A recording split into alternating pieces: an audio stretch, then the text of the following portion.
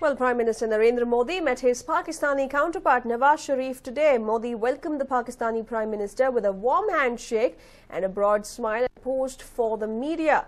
The meeting was held at Hyderabad House and was also attended by Minister of External Affairs Sushma Swaraj.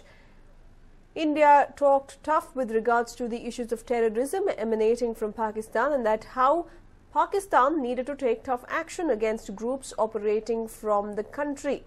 Speaking on the touchy topic of 26/11 attack, the Prime Minister raised the issue that the trials carried out by Pakistani authorities were not satisfactory. Modi even said that a conducive atmosphere must be created for to go ahead, and he also ruled for regional cooperation on terror is what sources indicate at the moment.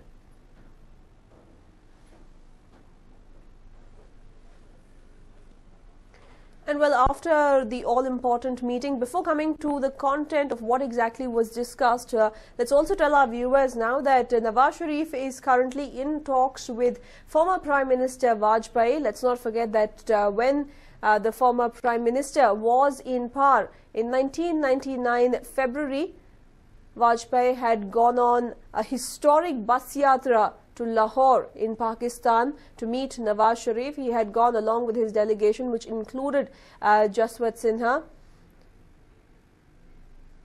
And Vajpayee is believed to be one of the prime ministers who made a crucial attempt, a serious attempt in reviving ties with the neighboring country. My colleague Verghese joins us with more details on this. Well, Verghese, first of all, take us through the latest updates. What is happening now?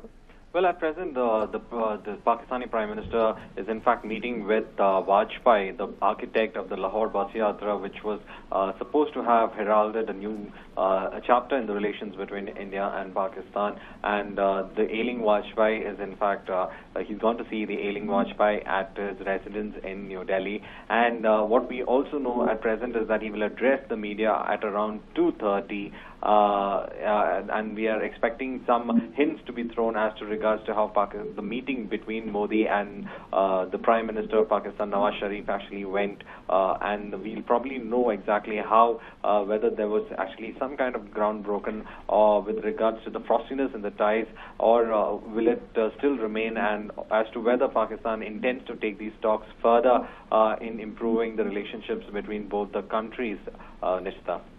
Right, absolutely. And speaking of what was discussed in the all-important meeting between Narendra Modi as well as Nawaz Sharif, we understand that the issues on the priority list were that of terrorism as well as MFN.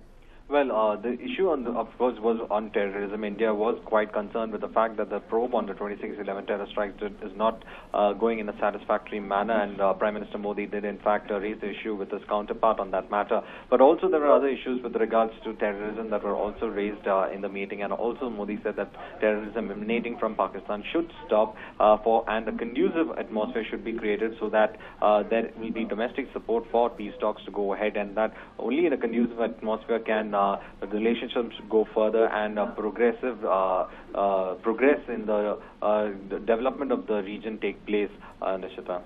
Right, absolutely. And also we understand that this can be it almost appears like Narendra Modi has taken cue from Vajpayee, the way he governed the country, but also it works both ways here, we can say, Verghese. While on one hand, for Narendra Modi, it's very important to build his international image. Narendra Modi is a personality which has not exactly been welcome on many international platforms. So this particular meeting with Nawaz Sharif, with his Minister of External Affairs, certainly holds key to it. Well, one thing about this meeting, as you rightly pointed out, is that it is of posturing on the international arena, but at the same time also it is very crucial in defining who our neighbors are. And in fact, here we see that Narendra Modi has defined India's immediate neighbors, and SAARC is in fact mooting for SAARC cooperation, and also as making sure that SAARC becomes an important regional powerhouse. So first of all, he's starting with domestic foreign policy, and that is where he's in fact started, and has defining India's neighborhood. And probably after that, he will be in fact fact going into the international realms where very important countries will be involved. And as you rightly mentioned, they had in fact had a resistance towards Modi, but you can see that America, once his election was confirmed, did come out with positive statements. So on the international level, we are looking at a situation where the new Prime Minister Modi will in fact will be looking at his domestic foreign policies first, and then will try to expand his relationship with other foreign powers. Right, and also, do we know what is the rest of the itinerary for Narendra Modi as of today? Well, after the meeting with what we know at present is today is going to be the day when the foreign policy is given immediate thrust. So today what we know at present is that he will conclude his meeting with the SAARC leaders, and in fact call for a small meeting with the other cabinet ministers. And he's also in fact Right, we're bringing you live visuals at the moment. Nawaz Sharif there meeting President Pranab Mukherjee. Just a while back, he was in talks with Atal Bihari Vajpayee, the former Prime Minister, the man who was also credited to attempt to revive ties between the two countries, and now Narendra Modi following suit as well. After which, Nawaz Sharif in talks with President Pranab Mukherjee. These were the scenes from earlier in the day, soon after the meeting. It was a warm handshake that was exchanged between the two prime ministers with broad smiles on their faces. Nawaz Sharif attending a series of meetings since yesterday's oath-taking ceremony, and this is the meeting that he is in currently with President Pranab Mukherjee.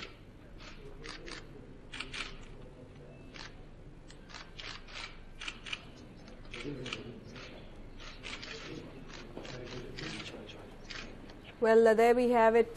Prime Minister Nawaz Sharif in talks with President Pranab Mukherjee. Now, Varghese, coming back to you, the series of meetings with Narendra Modi, with Atal Bihari Vajpayee, with the President, it only goes on to show very symbolically that even for Nawaz Sharif, that even for Pakistan, good ties at this moment are very, very important. Well, it does show, Nishita, and one thing that we must understand from all this is that Pakistan is willing to go that extra mile, but the problem is who are calling the shots in Pakistan, because even though the civil dispensation is in fact looking for better ties with India, there are other factors like the army, the intelligence agencies, and also its domestic religious fundamental network which it has to cater with. So these three factors also in fact call the shots. So though the civilian dispensation understands that good ties with India is important, there are others who could derail it. But again, we see that a series of meetings, because this is the first time, in fact, after the 26/11, we are seeing the frosty ties between both the countries, in fact, seeing some kind of thaw, and looks like the head of the Pakistani Prime Minister is ensuring that while in India, he'll be able to, in fact, interact with all the important leaders so as to, in fact, give a case for Pakistan's good relationship that it needs to foster with India. Right. Thank you for joining us with all those details, Varghese. Well, a series of meetings for Nawaz Sharif there, first with Prime Minister Narendra Modi, and then with former Prime Minister Atal Bihari Vajpayee, and now, even as we speak, he is in talks with President Pranab Mukherjee. Well, getting back to the big story that we're tracking this hour, ADGP and IPS officer Ravindranath is now facing an FIR for allegedly clicking pictures of two women without their permission. The ADGP, who was reportedly in plain clothes, was at the Obope restaurant, and soon after he saw two girls in a nearby seat, he had started clicking pictures.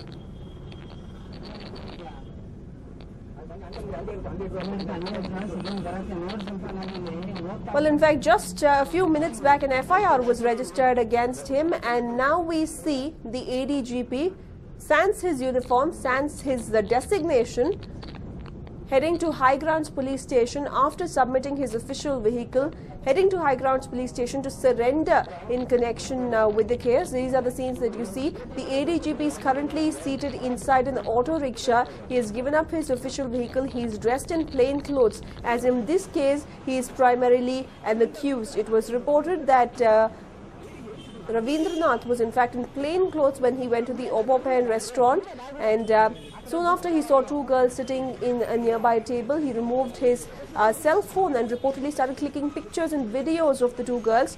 A hue and cry was raised and the public thrashed him. The girls even slapped him, and that's when he was taken away to the High Grounds police station, until which the cops did not even know that he was an ADGP.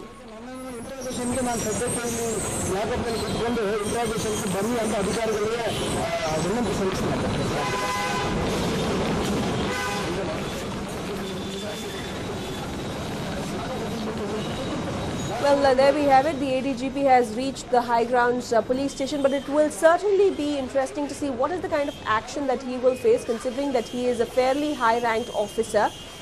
He is someone who is now accused of clicking pictures of women without their permission. He is also denying all these accusations quite blatantly. He claims that his phone was snatched away. In fact, we can even see him ordering around the police officials inside the High Grounds police station, although he has entered merely as an accused.